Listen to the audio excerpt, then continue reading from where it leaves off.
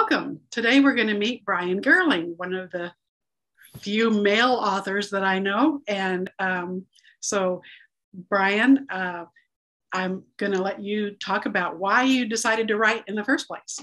Yeah, thank you, Kathy. It's good to be here with you and good to see you again. Why do I write in the first place? That is a really good question. My first instinct is to say, I feel like I've always been writing.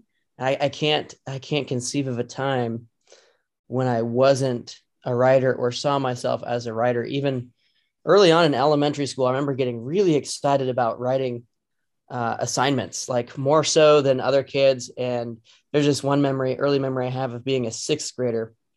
And we had to write a script in a group to feature one of the planets. And my team got Neptune. And I was like, I'm writing the script, guys. I like had a bunch of fun characters and comedy, and it was this whole shebang. And when we got to present it to the class, I took it like really seriously because it was like it was a sitcom and that type of thing. So I've just kind of always been writing, and yeah, That's cool. it feels kind of like it's just been there for me. Yeah. Yeah. And you're funny too. I I mean, hope so. you have a great sense of humor. I Oh, mean, you have to. Being a teacher, you're almost like an entertainer. yes, Oh, I that is forgot to mention he's a teacher too. I am a teacher. What do you teach? I'm a high school English teacher. So I work right this year. I work with ninth graders and 11th graders. So junior and freshman English students. And you're so right about that. We have to entertain our students or else they fall asleep.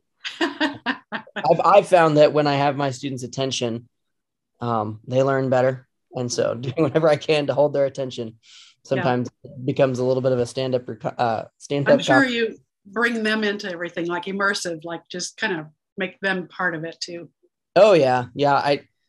I try to mix it up. I'm always learning new things to do in the classroom, and I never want it to be a predictable, dull experience. And plus, you're like a drama leader. I don't know if it's a Yeah. teacher or if that's a class, but Well, I was a theater teacher. That's how I kind of got into teaching, and then I shifted later on in my career to teach English. So, but I find that whenever I do plays like The Crucible, um, or any play really in the curriculum, that's where I get to really get excited because I feel like all my skills are kind of coalescing in the same space. And when I mhm, read, anytime I read, I kind of bring an actor's perspective to it because of that theater background. So cool. yeah. Yeah. So why did you decide to write this particular book? His new book that's coming out now, they changed the date a little bit. November what? 16th. 16th. Okay. And it's called The Book of Rules. The Book of Rules, Yep. right? Yep. Just Why did you write that? super, super intense, right? Intimidating. Because what kid is going to want to read a book called The Book of Rules, right? Because kids love rules so much. Can They're you going show us the to cover? yes. If I well, Or do you want me to share screen and just show you the picture? Show the picture that I, yeah. yeah, Okay. Hold on. I'll share screen. technology things. Yes.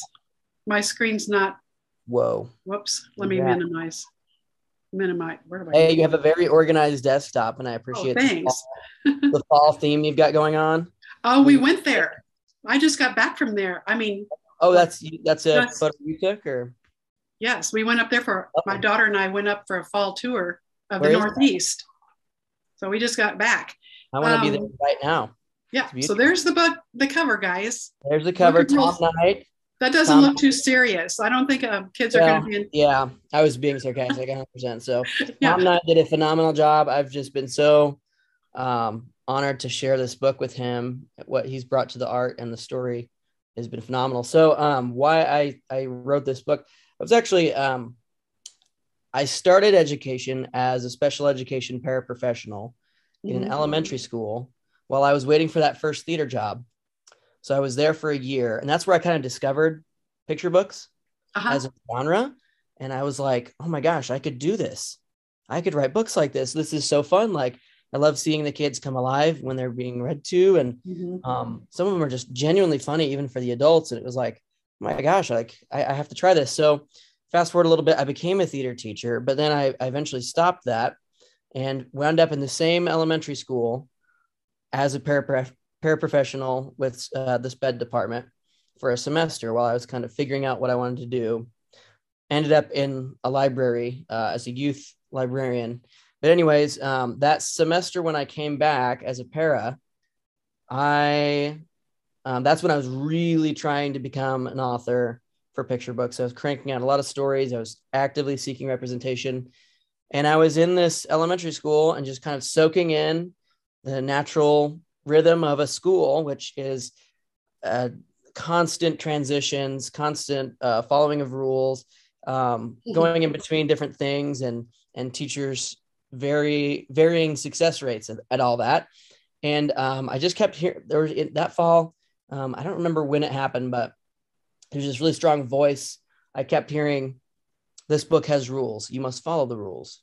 And I was like, "Oh, ooh, a meta book. I love meta fiction. It's just so fun." Yeah. And that's often how my books come to me, is just a line of dialogue or a narrative voice. Yep. Narrator voice will come to me. So what the book ended up becoming was an interactive text where the readers have to do the rules of the book or they'll be eaten by a monster. And instead of a really, really scary book, I wanted it to be very clear that this is comedic.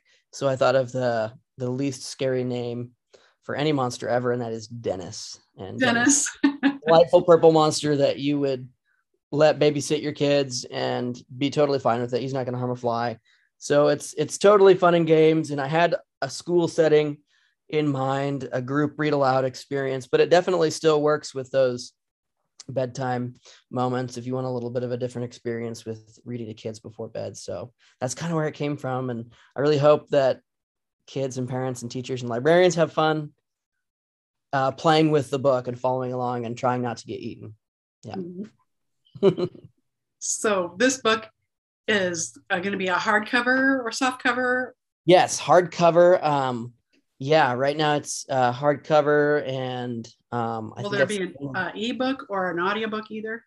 I don't know about audiobook. I haven't heard anything about that, but it's currently also available as an e-reader. So an electronic book is still available. Yeah, paperback. That's jury's out on that. I think I'm not really sure how that works. I think it's sometimes they get made in paperback, sometimes they don't. So yeah. So you had to find an agent, and then that agent had to sell the book to a publisher. You went traditional. Yes. Yeah. So tell us about that how long did that take? Yeah. So, and a little side story before I get into that story. The Book of Rules was actually, I never queried it to an agent.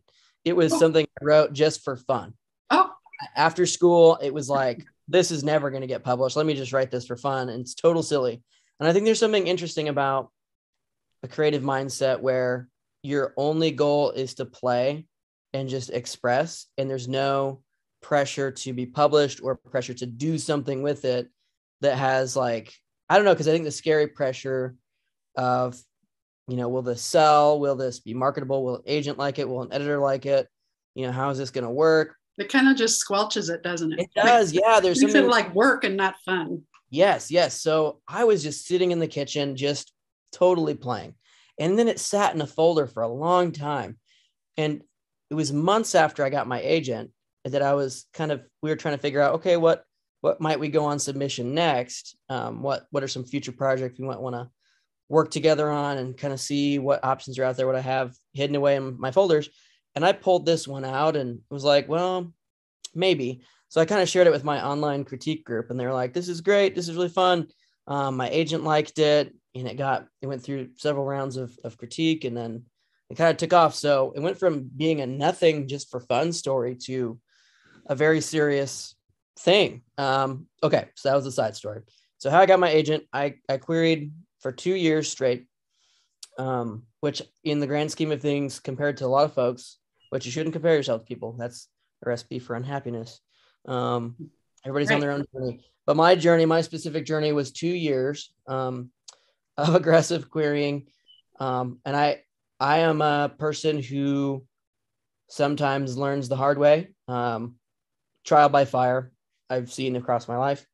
And I ended up getting close to 600 rejections, like 594, 593 or something like that. So I round up and say 600. And that's, I mean, I have all the you have the paper to prove it. Yeah, I tracked it all the rejection and yeah. So yeah, from January 2017 when I first started querying to January 2019 when I signed with my agent. Yeah, I had almost just about 24 manuscripts and sent to various forms or various manuscripts of that batch, of that 24 batch, to like 85. Were they all picture books? Yeah. Oh, okay. Yeah. So, and a lot of them I really wouldn't touch with a 39.5-foot pole anymore, if you know what I mean. Like I think some of them were too wet behind the ears to send out. Yeah. And so that was part of that learning process of like, I was just so enthusiastic and excited and wanted to get published. So it was kind of like, what about this? This is really fun. And I just finished this one, and maybe it had a little bit of revision and maybe other humans saw it before, but sometimes it was like, I'm just going to query this and see what happens. Yeah. And I think the analogy I've been using lately is like, it's kind of like I grabbed a handful of darts from a bowl and threw those darts against the wall, hoping something would stick. And yeah, it's not a great method to find an agent. I think a better method, if I could give myself advice, would be like, hey, slow down, be really intentional with the manuscripts you share, give each story its due diligence in the critique and revision process. There's no rush. Don't feel like you have to, rush to be published or find an agent. Have a good diverse body of work.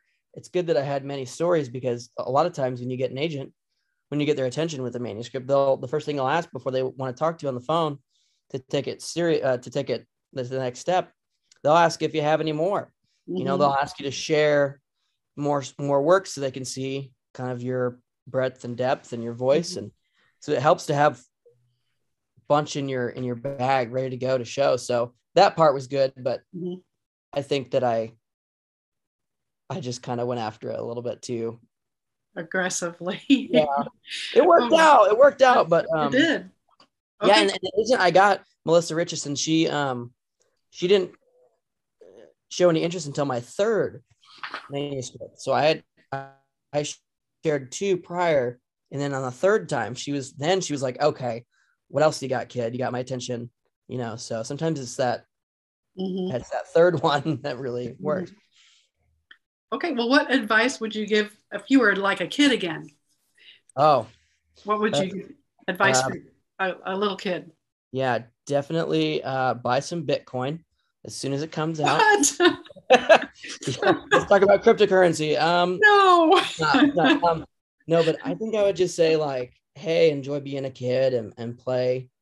And I think that the mindset of a kid is helpful to have for writers that write picture books, thinking like a kid. And so just spend time in that world as long as you can, and never grow up, because being adult is the worst. Well, sometimes. You have a great family now? Oh, yes, I do. Yes. And what else do you like to do besides teach and write? Oh, man.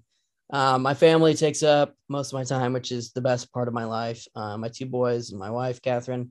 There's not a lot of time for other things besides teaching and family life. Just in this season right now, we have 2 boys under 3. Our oldest, Peter, will be 3 in December. And little Albie, he's just newly 6 months old. So it's like you teach all day and then you just want to be done, but you're on even more as a parent. And so it's just an exhausting season of life. So I write in the in-between times. A lot of my first drafts or ideas are coming late at night, and I'll find myself, I can't sleep. And so I'll get out my iPhone and put some words down. And yeah, that's kind of, life's intense right now. It is. Yep. Yeah. Okay. Let's see. Well, where can we learn more about you and where to buy your book? Yeah. So if you go to, I have a website I run, It's a literary blog where I feature picture books and agent interviews, interviews with authors and illustrators. It's pbspotlight.com, picturebookspotlight.com. That's kind of my main blog, and you can find out how to buy the Book of Rules there. It's sold anywhere books are sold, Amazon. I have a link on that book, on the books page on my website for the Learning Tree, which is a Kansas City local indie bookstore here. That's my local partner, and folks can get a signed copy if they purchase through the Learning Tree. So perfect. Okay. Well, thanks for sharing with us today. Thanks for having me, Kathy. It's nice to see you. And write some more, when you can. Absolutely. More 1 a.m. books on my iPhone, please. Yes. All right. Thank you so much. We'll see you later. Thanks, Kathy. Mm-hmm.